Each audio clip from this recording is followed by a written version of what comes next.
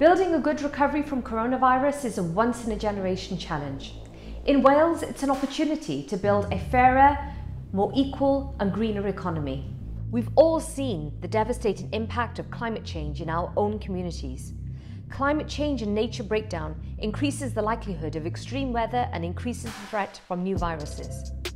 And harmful air pollution from emissions is already a public health emergency. We must use this moment to take decisive action against the climate and nature emergency.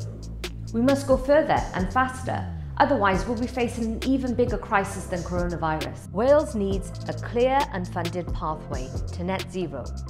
This must include creating good quality green jobs for all communities in Wales that offer fair work.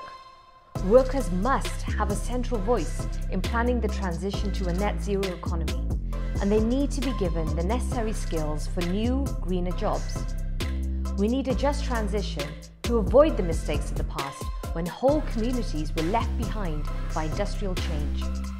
We need more funding for greener travel, energy and sustainable homes. And we must support our energy-intensive industries to transition to lower carbon models. But Wales will not be able to deliver this transition without funding and policy changes from the UK government. If this pandemic has shown us anything, it's that we can come together for a common purpose to protect the well-being of our families and communities. We know that in Wales, we can work together to build back better.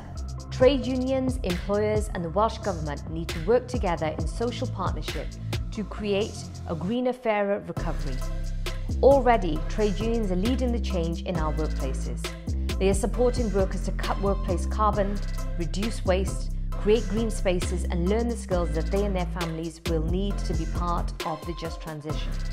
So join our campaign for a green recovery and a just transition.